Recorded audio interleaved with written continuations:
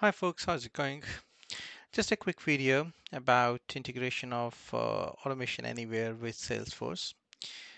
So what I'm trying to achieve with this metabot is to perform quite a few level of actions on Salesforce, which includes some very generic things like creating an account. I mean, I've still not finished writing logic, but I have DL file ready for disable account, deactivate account, all those kind of good stuff. The things which I want to talk here about is basically a metabot which is capable of accepting any object within Salesforce and a corresponding input file as an Excel file for the reasons of creating entries, multiple entries in that object. Say, for example, we wanted to create tons of entries in leads table. We could use this logic, create records, and it would accept the spreadsheet. It would accept the name of an object as a parameter and will make entries into that table. On the similar logic, we can go about deleting entries from one object, and we can also modify entries, multiple entries for any given object within Salesforce. So the use case which I wish to demonstrate today is about the lead creation and update of lead. So I have got few names here, email IDs and phone numbers, etc. And these are the leads which I wish to be created in Salesforce. Now, if you notice, I have for purpose mentioned phone number and mobile phone as the same for each of the leads. And this is the mistake which I want to rectify once these records are created using this spreadsheet lead update in which the correct phone numbers are specified. Now, once this task finishes, I expect the last column J in sheet 1 to have the corresponding message if the action on this particular row was successful or if it had failed for any reasons. So automation anyway should be able to update this column for us. And so the same logic for lead update. So once the update is successful, we will see the update successful here. If it is not successful, I expect to see a reason why it has failed. Now, if we go back to Automation Anywhere console, so what I have here is a taskbot create entries, which is pretty simple.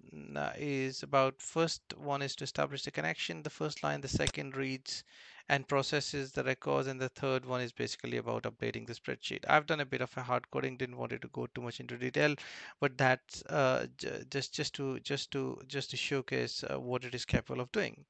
So what I'm going to do is I'm going to close this file, and the first action I want to perform is create lead. After that, I would perform an update lead. So if we see our Salesforce at this moment, we have 27 records. So after it is run, I expect a few more records to be added into the leads table. So here we go. And the first is to connect to the Salesforce. So the authentication was successful. Now we are into the Salesforce account. And we should see a spreadsheet popping up for a moment, and there we go. And this task has finished. Now, if we do a quick count of how many entries are in Salesforce, I think I expect around 31 now. Yeah, we've got 31 records. That means each and every record within the input file was processed successfully. Let's see if it is the case.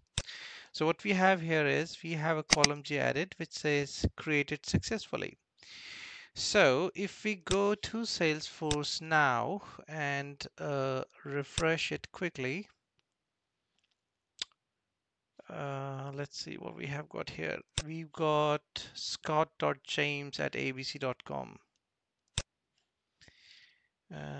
Scott.james at abc.com. Here we go. And if we try to edit this record and see details, we have incorrect phone number. It's 123417, this thing. Now what I want to do is pretty much run this logic of updating entries into this using bot. So we go now switch to update entries. Same thing, it accepts the same input file. The only thing which is different is the index of the sheet, which is number 2 instead of 1. Now I'm going to run that down, and same logic, authentication successful. Once it is successful, it will go about updating the records. And I saw something getting updated. If we go back into the input sheet, we would see sheet number 2 records updated successfully. So what it also does is it also appends the unique ID for each record, and this is quite good if a Salesforce admin really want to scrutinize what did Automation Anywhere do.